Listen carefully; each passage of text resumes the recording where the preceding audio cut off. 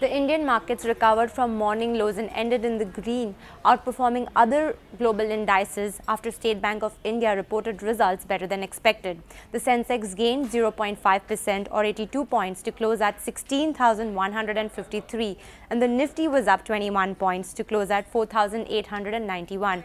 For the week, the Sensex was down 0.9%. Among individual stocks, State Bank of India reported better than expected net profit at Rs 4,050 crore compared to 20.8 crore during the same period last year. The stock rallied 5.1% after the results showed drop in provisions for bad loans. SBI chairman said that they plan to pitch to Moody's Investors Service for a rating upgrade.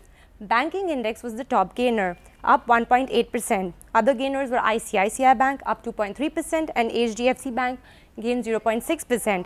BSE Auto Index was the top loser. Tata Motors continued its losing streak, down 4.1%. Maruti Suzuki slipped 3.3%, and Bajaj Auto was down 2.6%. On the Sensex, top gainers were ITC, up 1.9%. Infosys and Hindustan Unilever gained 0.6% each. Major losers were BHEL, down 2.1%, Tata Steel fell 1.5%, and Coal India was down 1.1%.